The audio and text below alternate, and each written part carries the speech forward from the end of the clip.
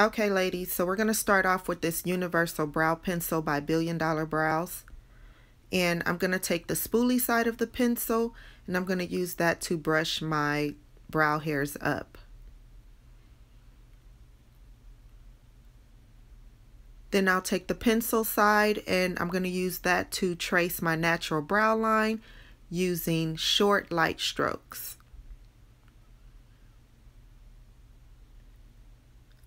And now I'm just taking the spoolie side again and I'm using that to brush my brow hairs down. And then I'm going to trace my top brow line. Same method using short light strokes.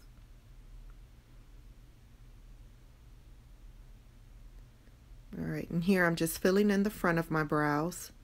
And now I'm using the spoolie to brush my brows back up into place. Now I'm taking my NYX concealer jar in the color Glow.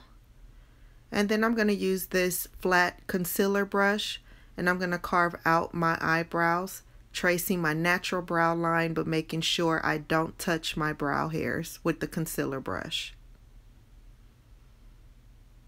Alright, and you want to take your time and be as careful as possible so you'll get a more precise application.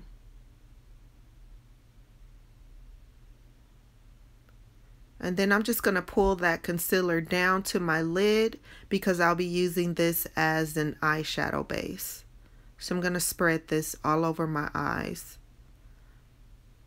And I'm going to do the same thing on the other eye.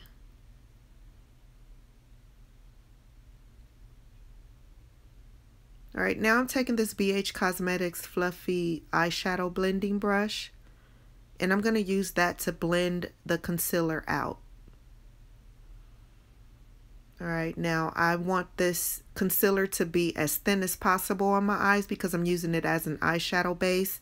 And you don't want it too thick and sticky when you set it, or even if you don't set it. You don't want it too sticky for your shadows. Alright, now I'm taking this Airspun setting powder in the color Translucent. And I'm going to use that to set my base. Now I usually don't set my eyeshadow base, but I explain all of that in the eyeshadow tutorial. If you guys watched it already, you know. If you didn't, you could just watch the tutorial and get the explanation.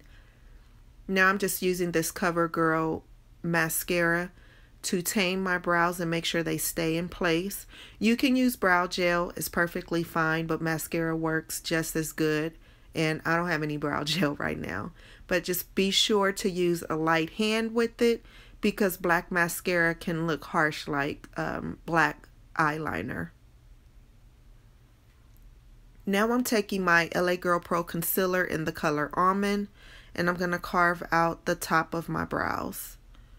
Now this concealer is darker than this. It's I didn't wipe off the concealer brush, so it's mixing with the lighter concealer that I used underneath my brows.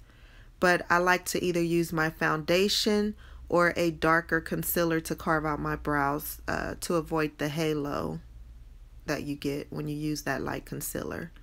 So now I'm just taking that BH blending brush again and I'm using that to do some more blending on the concealer.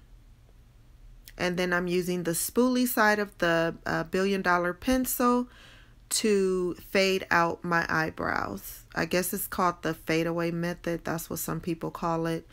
So your brows won't look so boxy in the front. Alright.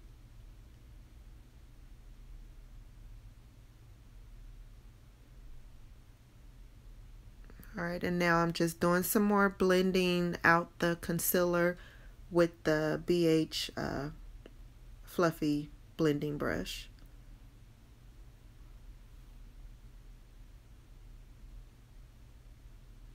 And that's it for my eyebrows, ladies. I'm still gonna do some more. They're still a little uneven, but I'll fix that when I apply my foundation. You guys will see that in my face routine tutorial.